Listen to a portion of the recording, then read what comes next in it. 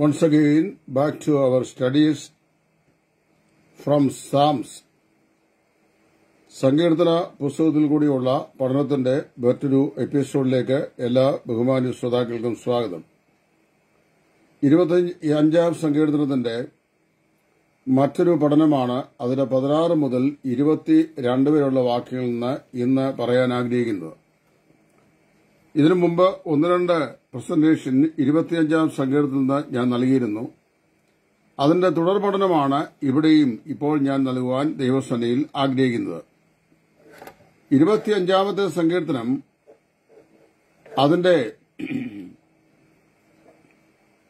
16 മുതൽ 22 വരെയുള്ള വാക്യങ്ങളിൽ സങ്കീർത്തനകാരനായിരുന്ന ദാവീദ് പ്രത്യേകിച്ച് അതിന്റെ 17ാമത്തെ വാക്യത്തിൽ പറയുന്ന ഒരു പ്രസ്താവന ഇവിടെ വായിച്ചു കേൾപ്പിക്കാൻ ഞാൻ ആഗ്രഹിക്കുകയാണ്. 17ാം വാക്യത്തിൽ ദാവീദ് പ്രാർത്ഥിക്കുന്നു, എനിക്ക് മനപീഡകൾ വർദ്ധിച്ചിരിക്കുന്നു, എന്റെ സങ്കടങ്ങളിൽ നിന്ന് എന്നെ വിടുവിക്കണമേ. എനിക്ക് മനപീഡകൾ വർദ്ധിച്ചിരിക്കുന്നു, എന്റെ സങ്കടങ്ങളിൽ നിന്ന് എന്നെ വിടുവിക്കണമേ. ദൈവത്തിന്റെ ദാസനായിരുന്ന ദാവീദ് ജീവിതത്തിൽ നിരന്തരം മാനസിക സംഘർഷങ്ങൾ അനുഭവിച്ച ഒരു ദൈവവേദനായിരുന്നു. ഏതെങ്കിലും നിലയിലുള്ള മാനസിക സംഘർഷങ്ങൾ ക്രിസ്തീയ ജീവിതത്തിൽ, ആത്മീയ ജീവിതത്തിൽ അനുഭവിക്കാത്ത ഏതെങ്കിലും ആളുകൾ ഉണ്ടോ എന്ന് ചോദിച്ചാൽ, ശരിയായി രക്ഷിക്കപ്പെട്ട ഒരു ദൈവവേദനാണെങ്കിൽ വിവിധങ്ങളായിട്ടുള്ള മാനസിക സംഘർഷങ്ങളും പ്രയാസങ്ങളും ഒരുവന്റെ ജീവിതത്തിൽ ഉണ്ടാകും എന്നാണ് തിരുവെഴുത്തിൽ കൂടെ മനസ്സിലാക്കുവാൻ സാധിക്കുന്നത്. ഫിലിപ്പിയ ലേഖനത്തിൽ അപ്പോസ്തലനായ പൗലോസ് എഴുതുമ്പോൾ താൻ ഇങ്ങനെ പറയുന്നു. റോമൻ കാരാഗ്രഹത്തിൽ കിടന്നുകൊണ്ടാണ് അത് എഴുതുന്നത്. അദ്ദേഹം പറയുകയാണ്, ക്രിസ്തുയേശുവിൽ വിശ്വസിക്കുവാൻ മാത്രമല്ല, അവനുവേണ്ടി കഷ്ടം സഹിപ്പാൻ കൂടെ നമുക്ക് വരം നൽകിയിരിക്കുന്നു. പല വിധത്തിലുള്ള കഷ്ടങ്ങളും മനോസങ്കടങ്ങളും മനോപീഡകളുമാണ് വിശ്വാസികളെ കാത്തിരിക്കുന്നത്. ചില ആളുകൾക്ക് തങ്ങളുടെ സ്വന്തം കുടുംബത്തിൽ നിന്ന് തന്നെയായിരിക്കും മനോപീഡകൾ വർദ്ധിച്ചു വരിക. കുടുംബത്തിലുള്ള ആളുകൾ അവന് ശത്രുക്കളായി മാറും. ചിലപ്പോൾ മക്കൾ പ്രതിയോഗികളായി മാറും. മക്കൾ നിമിത്തം നിലവിളിക്കുന്ന, മനോവേദന അനുഭവിക്കുന്ന ധാരാളം മാതാപിതാക്കളുണ്ട്.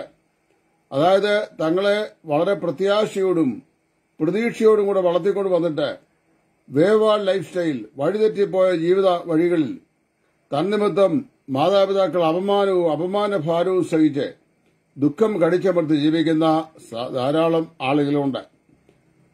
ഭർത്താവിനെ കൊണ്ട് മനോപീഡ വർദ്ധിച്ച ഭാര്യയുണ്ട്. ഭാര്യയെക്കൊണ്ട് ഉപദ്രവങ്ങൾ സഹിക്കേണ്ടി വരുന്ന ഭർത്താക്കന്മാരുണ്ട്. ഈ മാതാപിതാക്കളെ കൊണ്ട് ദുഃഖം അനുഭവിക്കുന്ന മക്കളുണ്ട്. ഇങ്ങനെ ജീവിതത്തിന്റെ വൈവിധ്യ തലങ്ങളിൽ പല ആളുകളുടെയും മനോപീഡകളുടെ ഭാഗം അല്ലെങ്കിൽ അതിന്റെ പശ്ചാത്തലം വ്യത്യസ്തമാണ് എന്ന് നമുക്ക് മനസ്സിലാക്കാൻ സാധിക്കുന്നു. പല ആളുകളും ഈ ദാവീദ് പ്രാർത്ഥിച്ച പോലെ തങ്ങളുടെ ജീവിതത്തിൽ പ്രാർത്ഥിച്ചിട്ടുണ്ടാവാം. കർത്താവേ, എന്റെ മനോപീഡകൾ വർദ്ധിച്ചിരിക്കുന്നു, എന്നെ ഇതിൽ നിന്ന് വിടുവിക്കണമേ എന്ന് പ്രാർത്ഥിച്ചിട്ടുള്ള ധാരാളം ആളുകൾ ഉണ്ട്. ദാവീദിന്റെ പ്രാർത്ഥന ദൈവം കേൾക്കുകയും തന്റെ മനോപീഡകളിൽ നിന്ന് ദൈവം അവനെ വിടുവിക്കുകയും അവനെ ഇസ്രായേലിന്റെ രാജസിംഹാസനമേൽ ആരൂഢനാക്കി വെക്കുകയും ചെയ്തു. അങ്ങനെ വളരെ അനുഗ്രഹിക്കപ്പെട്ട ഒരു ജീവിതം അല്ലെങ്കിൽ ഭാവി ദൈവം ധനദാസനാകുന്ന ദാവീദിന് നൽകി. എന്നാൽ അങ്ങനെ ആയിരുന്നാൽ തന്നെയും അവന്റെ ജീവിതത്തില് അവന് ദൈവം ആക്കിവെച്ച ഉന്നതമായ രാജസ്ഥാനത്ത് തന്നെ ധാരാളം മനോപീഡകൾ അവൻ നിരന്തരമായി അനുഭവിച്ചുകൊണ്ട് മഹത്വത്തിൽ നിന്ന് മഹത്വത്തിലേക്ക് അവൻ പ്രയാണം ചെയ്യേണ്ടതായി വന്നു. ഏതൊരു ദൈവവേദനയുടെയും ജീവിതത്തിൽ താൻ അനുഭവിക്കേണ്ടി വരുന്ന പരിശോധനകളും മനോപീഡകളും വാസ്തവത്തിൽ നമ്മുടെ മഹത്വീകരണത്തിന് വേണ്ടി അല്ലെങ്കിൽ തേജസ്കരണത്തിന് വേണ്ടി ദൈവം ഒരുക്കുന്ന മൂശയായിട്ടാണ് വിശുദ്ധ വേദപുസ്തകത്തിൽ നിന്ന് മനസ്സിലാക്കുവാൻ സാധിക്കുന്നത്. നമ്മുടെ ജീവിതത്തിൽ പലപ്പോഴും ഇങ്ങനെയുള്ള പ്രതിസന്ധികൾ വരുമ്പോൾ നമ്മൾ സാധാരണയായി പ്രാർത്ഥിക്കുന്ന, കർത്താവേ, ഈ പ്രതിസന്ധിയിൽ നിന്ന് അല്ലെങ്കിൽ ഈ പരിശോധനയിൽ നിന്ന് അല്ലെങ്കിൽ ഈ മനോപീഡയിൽ നിന്ന് എന്നെ വിടുവിക്കണമേ എന്നാണ്. The natural inclination of every saints when they are facing with the troubles of days, that they pray before God that they should be delivered out of those troubles. അതായത് ജീവിതത്തിന്റെ പ്രയാസങ്ങളിൽ നിന്ന് വിടുവിക്കണമേ എന്നാണ് ആളുകൾ പ്രാർത്ഥിക്കുന്നത്. നമ്മുടെ നാച്ചുറൽ ടെൻഡൻസി അല്ലെങ്കിൽ അതിനുള്ള ചായ്വ് പലപ്പോഴും നമുക്ക് അങ്ങനെയാണ് ലഭിക്കുന്നത്. എന്നാൽ നേരെ തിരിച്ച് നമുക്ക് വ്യത്യസ്തമായ നിലയിൽ നമ്മൾ കർത്താവെ ബിൽ മീ അപ്പ്, എന്നെ ബ്രിങ് മീ ഔട്ട് എന്ന് പ്രാർത്ഥിക്കുന്നതിന് പകരം ബിൽ മീ അപ്പ് എന്ന് പ്രാർത്ഥിക്കാൻ പലപ്പോഴും നമുക്ക് സാധിക്കുന്നില്ല. ദൈവത്തിന്റെ ദാസനായ ദാവീദ് തന്നെ ഒരു വേള ഇങ്ങനെ പ്രാർത്ഥിച്ചു, യഹോവേ എന്റെ മനോവേദനകൾ വർദ്ധിച്ചിരിക്കുന്നു, ഈ പ്രയാസങ്ങളിൽ നിന്ന് എന്നെ വിടുവിക്കണമേ എന്ന 17-ാം വാക്യം, എന്റെ സങ്കടങ്ങളിൽ നിന്ന് എന്നെ വിടുവിക്കണമേ എന്ന് അദ്ദേഹം പ്രാർത്ഥിച്ചു. അതേസമയത്ത് തന്നെ അദ്ദേഹം 119-ാം സംഖ്യയിൽ പറയുകയാണ്, ഞാൻ നിന്റെ കൽപ്പനകളെ അനുസരിക്കേണ്ടതിന് നീ എന്നെ കഷ്ടത്തിലാക്കിയത് എനിക്കേറെ നന്നായി എന്ന് പറഞ്ഞാൽ, God was building up the life of David so that he permitted certain troubles and troublous situations pass through his life. ദാവീദിന്റെ ജീവിതത്തിലൂടെ ചില പ്രത്യേകമായിരുന്ന ദുരിതാനുഭവങ്ങൾ, ആ അനുഭവങ്ങൾ കൂടി അവൻ കടന്നു പോകുവാൻ ദൈവം അവനെ അനുവദിച്ചത്, ദൈവം അവന്റെ ജീവിതത്തെ ബിൽഡപ്പ് ചെയ്തു എന്നുള്ളതുകൊണ്ടാണ്, അല്ലെങ്കിൽ ബിൽഡപ്പ് ചെയ്യുവാൻ വേണ്ടി ആയിരുന്നു. നമ്മൾ ആരും തന്നെ എത്ര ഭക്തന്മാരായ ആളുകളാണെന്ന് പറഞ്ഞാലും, നാം കർത്താവിനെ എത്ര തീക്ഷ്ണതയോടെ സേവിക്കുന്നവരാണെന്ന് വന്നാലും, പലപ്പോഴും നമ്മുടെ ജീവിതത്തിൽ ദൈവം അനുവദിക്കുന്ന ഉപദ്രവങ്ങൾ അല്ലെങ്കിൽ സങ്കടങ്ങൾ, പരിശോധനകൾ, അത് നമ്മെ ബിൽഡ് ചെയ്യാനാണ്, അല്ലെങ്കിൽ നമ്മുടെ ജീവിതത്തെ ദൈവസ്ഥലിൽ പണിതെടുക്കാനാണ് എന്ന് ഒരിക്കലും നാം ചിന്തിക്കാറില്ല. അങ്ങനെയായിരുന്നെങ്കിൽ നമ്മുടെ കഷ്ടങ്ങൾ എന്ത് ചെയ്യുമായിരുന്നു? Instead of praying deliver me out from my troubles എന്ന് നമ്മൾ പ്രാർത്ഥിക്കാതെ, Lord help me to pass through these troubles of life and so that I may be built up in ദൈ ഗ്രേസ് എന്നാണ് നമ്മൾ പ്രാർത്ഥിക്കേണ്ടിയിരുന്നത്, അല്ലെങ്കിൽ പ്രാർത്ഥിക്കേണ്ടത്. പലപ്പോഴും ഈ നിങ്ങളോട് സംസാരിക്കുന്ന എനിക്ക് പോലും അങ്ങനെ സാധിച്ചിട്ടില്ല എന്നുള്ളതാണ് മാനുഷികമായ നമ്മുടെ ബലഹീനതയായി എടുത്തു പറയുവാൻ ഞാൻ ആഗ്രഹിക്കുന്നത്. അപ്പോൾ നമ്മുടെ ജീവിതത്തിൽ ഏതെല്ലാം നിലയിലുള്ള സങ്കടങ്ങളോ പ്രയാസങ്ങളോ ഉണ്ടായാലും ഉപദ്രവങ്ങളോ ഉണ്ടായാലും, അവർ natural tendency is always to pray to bring me out, അതായത് എന്നെ ഇതിൽ നിന്ന് പുറത്തു കൊണ്ടുവരണമേ എന്ന് പ്രാർത്ഥിക്കാനാണ് സ്വാഭാവികമായും നാം തയ്യാറാവുക. എന്നാൽ ദൈവത്തിന്റെ വചനം പറയുന്നു, each troubles of life has to do some building up process in the life of A Christian. ക്രിസ്തീയ ജീവിതത്തില് നമുക്കുണ്ടാകുന്ന ഓരോ ഉപദ്രവങ്ങളും കഷ്ടങ്ങളും പരിശോധനകളും ഒരു നിലയിൽ അല്ലെങ്കിൽ വേറെ നിലയിൽ നമ്മെ ദൈവസ്ഥലിൽ പണിത് ദൈവം ഒരുക്കുന്നു എന്നുള്ളതിന്റെ വ്യക്തമായ ചിത്രമാണ്. ഏതായാലും ഇവിടെ നമ്മൾ വായിക്കുമ്പോൾ ഇവിടെ വായിക്കുന്ന ഇങ്ങനെയാണ്, ദൈവം ദാവീദിനെ ബിൽഡപ്പ് ചെയ്തു.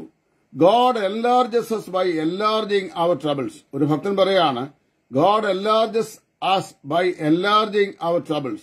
നമുക്കുള്ള ഉപദ്രവങ്ങളും പ്രയാസങ്ങളും കഷ്ടങ്ങളും നമ്മുടെ ജീവിതത്തിൽ ക്രമാതീതമായി വർദ്ധിപ്പിച്ചുകൊണ്ട് ദൈവം ചെയ്യുന്നു, നമ്മുടെ ജീവിതത്തെ വിശാലമാക്കി തീർക്കുന്നു. നീ എനിക്ക് വിശാലത വരുത്തി എന്നാണ് ദാവീദ് വേറൊരു സംഖ്യയിൽ പറയുന്നത്. God enlarges us by enlarging our troubles.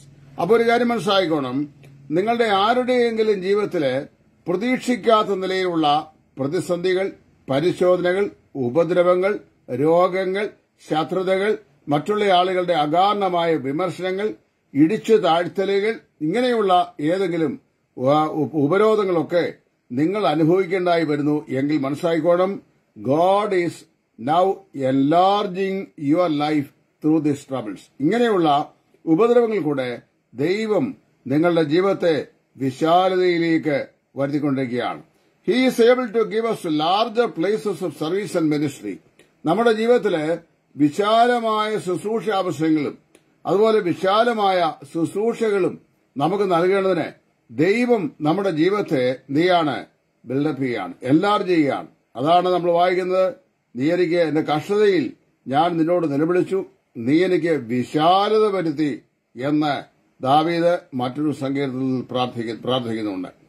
കുഞ്ഞുങ്ങളെ പലപ്പോഴും മാതാക്കൾ, പക്ഷേ അമ്മമാര് അവരെ പലപ്പോഴും അറിയാമോ, ചില സമയത്ത് അവർ തെറ്റ് ചെയ്താൽ അവരെ തല്ലും, ചിലപ്പോൾ ശാസിക്കും, ചിലപ്പോൾ അവർ കഠിനമായി ഏർപ്പെടും. ഇങ്ങനെയൊക്കെ ഏർപ്പെടുമ്പോൾ കുഞ്ഞുങ്ങൾക്ക് സാധാരണ നിലയിൽ അത് അത്ര ആശ്വാസകരമായ ഒരു പ്രോസസ്സായി തോന്നുകയില്ല. എപ്പോഴും മാതാപിതാക്കളുടെ പാമ്പറിംഗ് ആണ് കുഞ്ഞുങ്ങൾ ആഗ്രഹിക്കുന്നത്.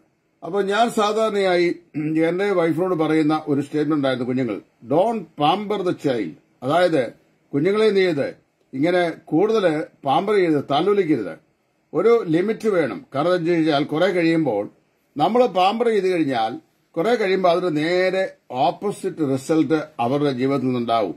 അപ്പോൾ നമുക്ക് വലിയ പ്രയാസങ്ങളുണ്ടാവും. അപ്പോൾ അതുകൊണ്ട് ഒരു അമ്മ തന്റെ കുഞ്ഞുങ്ങളെ അല്ലെങ്കിൽ അപ്പൻ തന്റെ കുഞ്ഞുങ്ങളെ വാസ്തവത്തില് ശിക്ഷിക്കുകയോ ശാസിക്കുകയോ ഒക്കെ ചെയ്യുമ്പോൾ മനസ്സിലാക്കിക്കൊള്ളണം, അത് വാസ്തവത്തില് അവരുടെ ജീവിതത്തെ വളരെ വ്യത്യസ്തമായ ഒരു തലത്തിലേക്ക് കൊണ്ടുവരുവാൻ വേണ്ടിയുള്ള അവരുടെ മാതാപിതാക്കളുടെ താല്പര്യമാണ്. കുഞ്ഞുങ്ങൾക്ക് ഒരു പക്ഷെങ്കിൽ അത് അസ്വസ്ഥമായിട്ടൊക്കെ തോന്നിയേക്കാം. ഒരു അസ്വാതന്ത്ര്യം പേരൻസ് അവർക്ക് നൽകുന്നു എന്നൊക്കെ ചിന്തിക്കാം.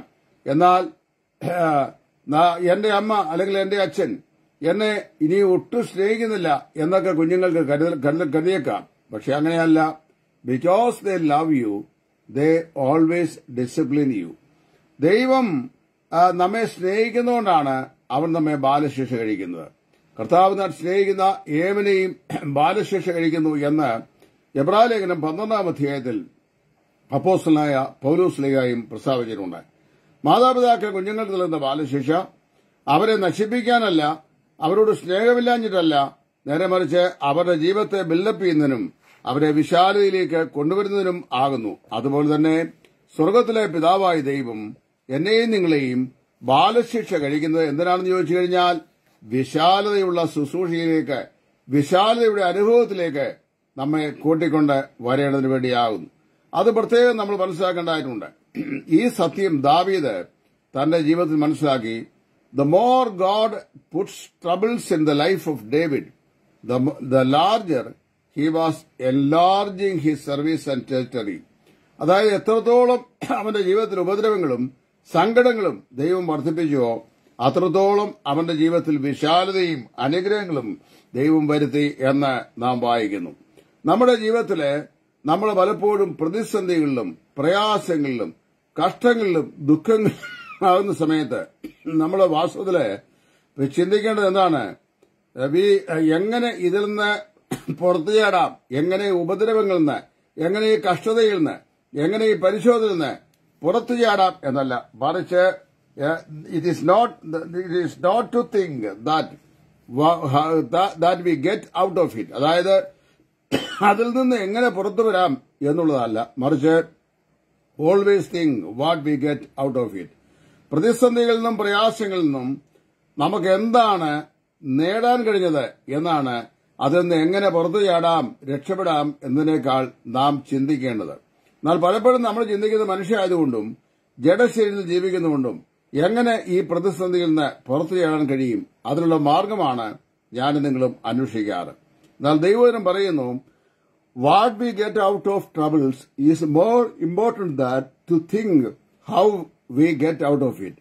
അതായത് നമുക്ക് ജീവിതത്തിന്റെ ഉപദ്രവങ്ങളിലും പ്രയാസങ്ങളിൽ നിന്നും എന്തൊക്കെ നമുക്ക് നേടാൻ കഴിയുന്നു എന്നുള്ളതാണ് എങ്ങനെ അതിൽ നിന്ന് രക്ഷപ്പെടാം എന്ന് ചിന്തിക്കുന്നതിനേക്കാൾ ശ്രേഷ്ഠമായിരുന്നത് എന്നാണ് ദൈവത്തിന്റെ വചനം പറയുന്നത്. വാസ്തവത്തില് നമ്മുടെ ജീവിതത്തിലെ വിവിധങ്ങളായ പ്രയാസങ്ങൾ നാം അനുഭവിക്കുമ്പോൾ നമുക്കുണ്ടാകുന്ന സന്തോഷം അത് വളരെ വലുതാണ്. യാക്കോബ് തന്റെ ലേഖനത്തിന്റെ 1-ാം അധ്യായം 2, 3, 4 വാക്യങ്ങളിൽ അദ്ദേഹം ഒരു പ്രസ്താവന പറഞ്ഞിട്ടുണ്ട്. ആ പ്രസ്താവനയും കൂടെ ഞാനിവിടെ വായിച്ചു കേൾപ്പിക്കുവാൻ ആഗ്രഹിക്കുന്നു. അവിടെ യാക്കോബ് പറയുന്ന വാക്ക് ഞാൻ ഓർപ്പിക്കട്ടെ. അദ്ദേഹം പറയുന്നത് വളരെ അർത്ഥവത്തായ ഒരു സ്റ്റേറ്റ്മെന്റാണ്. യാക്കോബിന്റെ ലേഖനം 1-ാം അധ്യായം 2 മുതലുള്ള വാക്യങ്ങൾ, എന്റെ സഹോദരന്മാരെ, നിങ്ങൾ വിവിധ പരീക്ഷകളിൽ അകപ്പെടുമ്പോൾ നിങ്ങളുടെ വിശ്വാസത്തിന്റെ പരിശോധന സ്ഥിരത ഉളവാക്കുന്നു എന്നറിഞ്ഞ് അത് അശേഷം സന്തോഷം എന്ന് എണ്ണുവിൻ. എന്നാൽ നിങ്ങൾ ഒന്നിലും കുറവില്ലാതെ തികഞ്ഞവരും സമ്പൂർണമാകേണ്ടതിന് സ്ഥിരതയ്ക്ക് തികഞ്ഞ പ്രവൃത്തി ഉണ്ടാകട്ടെ. വിവിധങ്ങളായ പരീക്ഷയിൽ കൂടി നാം കടന്നുപോകുമ്പോൾ എന്ത് സംഭവിക്കുന്നു? നമ്മുടെ വിശ്വാസത്തിന്റെ പരിശോധന സ്ഥിരത ഉളവാക്കുന്നു എന്ന് നാം മനസ്സിലാക്കണം എന്നാണ് യാക്കോബ് പ്രസ്താവിക്കുന്നത്. ദാവീദിന്റെ ജീവിതത്തിലെ കൊടിയ പ്രതിസന്ധിയിൽ കൂടിയും പരിശോധനയിൽ കൂടിയും നിരന്തരമായി ദൈവം അവനെ കടത്തിവിട്ടു കഴിഞ്ഞപ്പോൾ, കർത്താവേ, എന്റെ സങ്കടങ്ങളിൽ നിന്ന് എന്നെ വിടുവിക്കണമേ, എന്റെ മനോപീഡകൾ വർദ്ധിച്ചിരിക്കുന്നു എന്ന് അവൻ ഒരിക്കൽ പ്രാർത്ഥിച്ചു. ദൈവം അവനെ അനുക്രമമായി വിടുവിക്കുകയും ചെയ്തു. എങ്കിലും താൻ കടന്നുപോയ കഷ്ടങ്ങളും പരിശോധനകളും തന്നെ കൂടുതൽ ദൈവസേനയിൽ പ്രയോജനമുള്ളവനാക്കി തീർക്കേണ്ടതിന് ദൈവം ഒരുക്കുന്ന പ്രക്രിയയായിരുന്നു എന്ന് ദാവീദിന് ജീവിതത്തിൽ മനസ്സിലാക്കുവാനായി സാധിച്ചു. എല്ലാ ഉപദ്രവങ്ങളെയും ഞാൻ അങ്ങനെ കണക്കാക്കുന്നില്ല.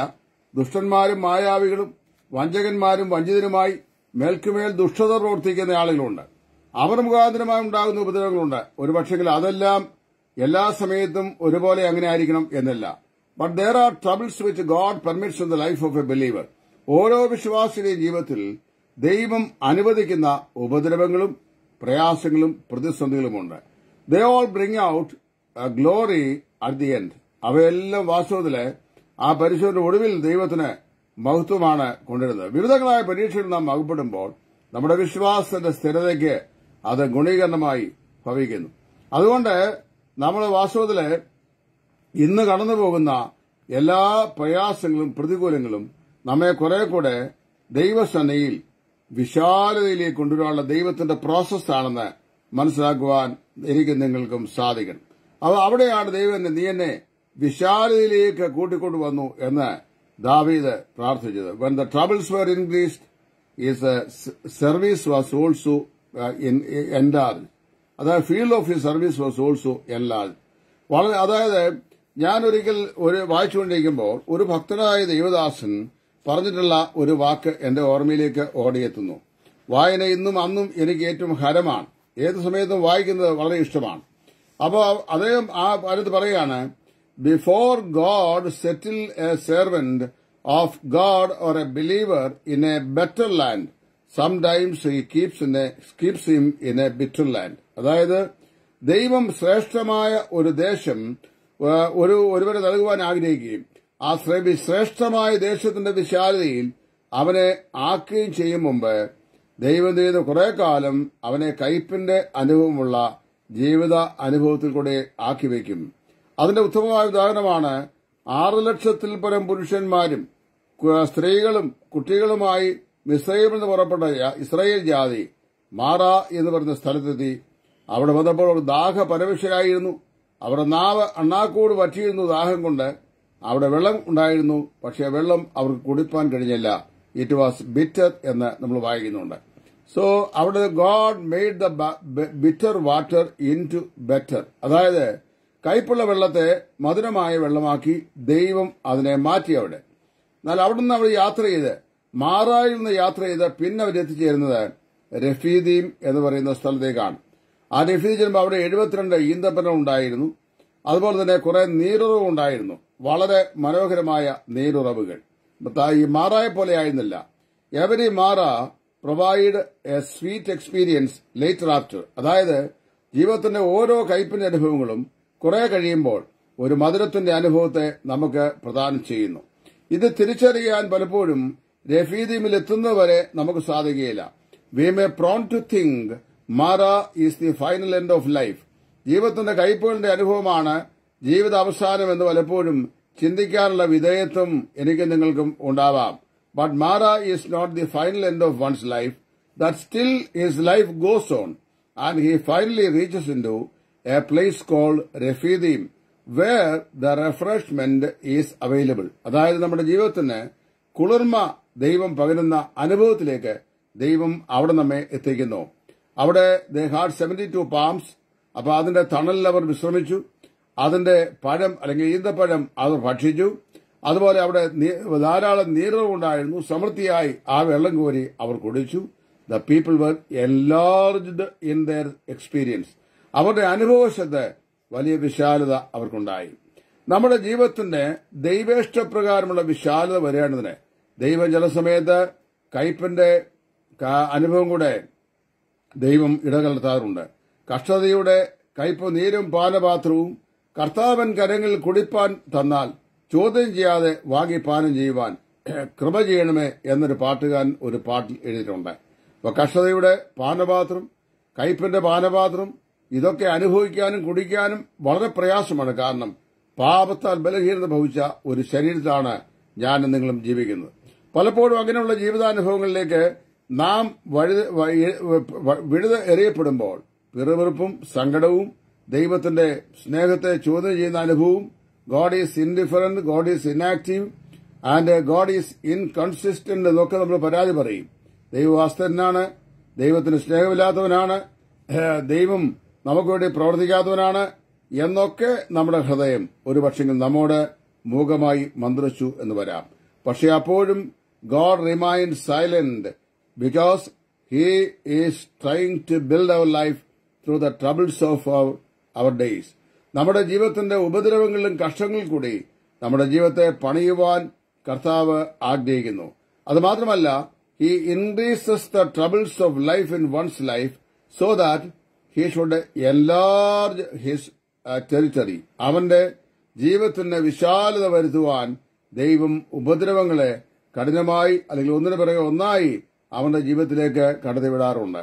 ഇത് തിരിച്ചറിയുമ്പോഴാണ് നമുക്ക് വാസ്തവത്തിൽ നീ എന്നെ ശോധന ചെയ്ത ഞാൻ പൊന്നുപോലെ പുറത്തുവരുന്ന യോബ് പറഞ്ഞതുപോലെ നമുക്കും പറയുവാനായിട്ട് സാധിക്കുന്നു. ആത്മീയ കാഴ്ചപ്പാട് ഒരു ദിവസം കൊണ്ട് ഇഞ്ചക്ട് ചെയ്തെടുക്കാവുന്ന ഒന്നല്ല. ഇല്ലാത്തതിനെ ഉള്ളതുപോലെ അഭിനയിച്ചാൽ ആത്മീയമാകുകയില്ല. അത് നമ്മുടെ ഹൃദയത്തിന്റെ അന്തർഭാഗത്ത് ദൈവത്തിന്റെ പരിശുദ്ധാത്മാവ് നിത്യമായതിന്റെ വചനത്താൽ പാവമെന്റ് ചെയ്ത ഒരു സംവിധാനമാണ്. അതുകൊണ്ട് പ്രിയപ്പെട്ടവരെ, ഞാൻ ഓർപ്പിക്കട്ടെ, ദാവീദ് പ്രാർത്ഥിച്ചു, കർത്താവേ, എന്റെ മനോപീഠങ്ങൾ വർദ്ധിച്ചിരിക്കുന്നു, എന്റെ സങ്കടങ്ങൾ വർദ്ധിച്ചിരിക്കുന്നു, എന്നെ വിടുവിക്കണമേ എന്ന് പ്രാർത്ഥിച്ചു. God finally delivered him from all his troubles of life. ജീവിതത്തിന്റെ എല്ലാ പ്രതിസന്ധികളിൽ നിന്നും ദൈവം ദാവീദിനെ വിടുവിച്ചു. അപ്പോഴും നമ്മൾ വായിക്കുന്നത് തന്റെ ജീവിതത്തിൽ ഇങ്ങനെ ഉപദ്രവങ്ങൾ തുടർന്നുകൊണ്ടേയിരുന്നു. താൻ ഇസ്രായേലിന്റെ രാജാവായി രാജസിംഹാസനം ഇരിക്കുമ്പോഴും ദാവീദ് പറയുകയാണ്, ദുഷ്ടന്മാരുടെ ആരവും നീചന്മാരുടെ ഉപദ്രവവും നിമിത്തം രാവും പകലും ഞാൻ എന്റെ കിടക്കയെ കണ്ണുനീരുകൊണ്ട് നനയ്ക്കുന്നു. 2, യഹോവേ, എന്റെ കണ്ണുനീർ നിന്റെ തുരുത്തിയിൽ ആക്കി വെക്കണമേ എന്ന് മറ്റു സമയത്ത് പറയുന്നു. 3 പറയുന്നത് ചോദിക്കുക ദൈവത്തോട്, കർത്താവേ, is not my ടേഴ്സ് in your ബോട്ടിൽ, എന്റെ കണ്ണുനീർ നിന്റെ തുരുത്തിയിൽ ഇല്ലയോ?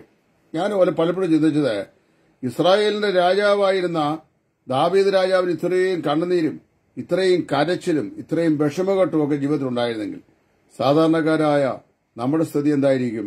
ദൈവം സ്നേഹിക്കുന്നവർക്ക് കർത്താവ് ഉപദ്രവങ്ങളെ അനുവദിക്കുന്നു. ദൈവത്തിന്റെ കൂടുതൽ സ്നേഹം അനുഭവിച്ചറിയുവാൻ ദൈവം തെരഞ്ഞെടുത്തവരെ കൂടുതൽ ഉപദ്രവങ്ങളാൽ ദൈവം അവനെ വിശാലത വരുത്തുന്നു. എല്ലാ ഉപദ്രവങ്ങളും സങ്കടങ്ങളും ഒരളവിൽ അല്ലെങ്കിൽ വേറൊളവിൽ ഒരു ഭക്തനെ സംബന്ധിച്ച് അവനെ വിശാലതയേക്കുള്ള വഴികാട്ടി മാത്രമാണ്. അതൊരിക്കലും അവനെ നശിപ്പിച്ചു കളയുകയില്ല. അതുകൊണ്ട് ഒരു ക്രിസ്തു ഭക്തന്റെ ജീവിതത്തിൽ ഉണ്ടാകുന്ന ഉപദ്രവങ്ങളും കഷ്ടങ്ങളും നഷ്ടങ്ങളും അവനെ ഇല്ലായ്മയല്ല, മറിച്ച് ദൈവം അവനെ പണിതെടുക്കുന്നതിന് വേണ്ടിയാണ് ഉപകരിക്കപ്പെടുന്നത് എന്ന് തിരുവെഴുത്തിലൂടെ നമുക്ക് മനസ്സിലാക്കുവാൻ സാധിക്കുന്നുണ്ട്. ജീവിതത്തിന്റെ ഏതെങ്കിലും പ്രത്യേക സാഹചര്യങ്ങളിൽ വിവിധങ്ങളായ പ്രയാസങ്ങൾ കൂടി, മനോവേദന കൂടി, സാമ്പത്തിക പ്രശ്നങ്ങൾ കൂടി, മറ്റ് ഭവനങ്ങളിലെ ഉപദ്രവങ്ങൾ കൂടിയൊക്കെ കടന്നുപോകുന്ന ഏതെങ്കിലും പ്രിയപ്പെട്ടവർ ഇന്ന് രാത്രിയിൽ എന്നെ ശ്രദ്ധിക്കുന്നെങ്കിൽ, ഒരുപക്ഷെ നിങ്ങളുടെ രോഗബാധയാവാം, കടബാധ്യതയാവാം, സഹോദരങ്ങളാലുള്ള സംഹാരമാകാം, മറ്റ് പല പ്രയാസങ്ങളാകാം, അപ്പം ദുഷ്ടന്മാരായ ആളുകളുടെ നീരസമാകാം, മറ്റുള്ളവരുടെ അസൂയയാവാം, എന്തുമാകാം. നിങ്ങൾ കടന്നു പോകുന്നെങ്കിൽ നിങ്ങൾ ധൈര്യഹീനരാകരുത്, കർത്താവിൽ ധൈര്യപ്പെടുക. God is building U up through the troubles of your life. നിങ്ങളുടെ ജീവിതത്തിന്റെ സങ്കടങ്ങൾ കൂടി ഉപദ്രവങ്ങൾ കൂടി ദൈവം നിങ്ങളെ പണിത് ഉയർത്തുകയാണ്. നോഹ പ്രാർത്ഥിച്ചപ്പോൾ നമ്മൾ വായിക്കുന്നത് എങ്ങനെയാണ്? ഈ യഹോവ ഈ സങ്കടദേശത്ത് നോഹയുടെ ജനത്തെക്കുറിച്ച് അവന്റെ അപ്പൻ ഹാനോക്ക് പറഞ്ഞാണ്, ദൈവം ശപിച്ച ഈ ഭൂമിയിൽ ദൈവം എന്നെ അനുഗ്രഹിക്കും എന്ന് പറഞ്ഞ് അവൻ ആശ്വസിപ്പിക്കുന്നു പറഞ്ഞ് അവൻ തന്റെ മകന് നോഹ എന്ന് പേരിട്ടു എന്നാണ് വായിക്കുന്നത്. ഉൽപ്പത്തി പുസ്തകം അതിന്റെ 40 അധ്യായങ്ങൾ വായിക്കുമ്പോൾ മിസ്രൈമിനൊക്കെയും ശ്രേഷ്ഠനായ തീർന്ന യോസേഫിന്റെ ജീവിതത്തിലും പരിശുദ്ധാത്മാവ് എഴുതുമ്പോൾ അവിടെ നമ്മൾ വായിക്കുന്നത്, യഹോവ ഈ സങ്കടദേശത്ത് എന്നെ വർദ്ധിപ്പിച്ചു എന്ന് പറഞ്ഞ് അവൻ തന്റെ മക്കൾക്ക്, അതായത് മനശ്ശെയെന്നും എഫ്രായിമെന്നും പേരിട്ടു എന്ന് വായിക്കുന്നു. എന്നെ വളരെ ചിന്തിപ്പിച്ച വിഷയമാണ് സങ്കടദേശം എന്ന് പറഞ്ഞാൽ ഹാമിന്റെ ദേശം എന്നാണ് അതിന്റെ അർത്ഥം. ദൈവം ശപിച്ച ഈ ഭൂമിയിൽ ദൈവം എന്നെ ആശ്വസിപ്പിക്കും എന്ന് പറഞ്ഞ് നമ്മൾ വായിക്കുന്ന ഹാനോക്ക് നോഹ എന്ന് തന്റെ മകന് പേരിട്ടെങ്കിൽ, അതുപോലെ തന്നെ ഈ സങ്കടദേശത്ത് യഹോവ എന്നെ വർദ്ധിപ്പിച്ചു എന്ന് പറഞ്ഞ് യോസേഫ് തന്റെ മകന് മനശ്ശെ എന്ന് പേരിട്ടെങ്കിൽ, സാധു എന്റെ ദേശം ഈ തലയല്ല, അന്യനായ സാധു ഹാമിൻ ദേശം വിട്ടുപോകുന്നു എന്ന് പാടിയ സാധു കൊച്ചൂനുപദേശിയും അതേ വചനം കൊണ്ടാണ് ആശ്വസിച്ചത്. കഴിഞ്ഞ 2000 വർഷങ്ങളായി ക്രിസ്തുവിൽ ആശ വെച്ചുകൊണ്ടിരിക്കുന്ന എല്ലാ വിശുദ്ധന്മാരും ആശ്വസിക്കുകയും സമാധാനിക്കുകയും ചെയ്യുന്നത് ഈ സങ്കടദേശത്ത് ദൈവം നമ്മെ വർദ്ധിപ്പിക്കും എന്നുള്ള പ്രത്യാശയിലാണ്. ആ പ്രത്യാശ നമുക്ക് ആത്മാവിന്റെ ഒരു നങ്കൂരമാണ്.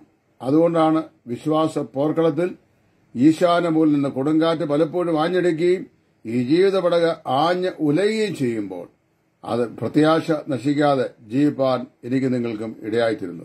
ഇന്ന് രാത്രിയിലെ ഈ വചനധ്യാനം 25 സങ്കീർത്തനത്തിന്റെ 16 മുതൽ 22 വരെയുള്ള വാക്കിൽ നിന്നുള്ളത് ഇവിടെ ഞാൻ പര്യവസാനിപ്പിക്കുന്നു.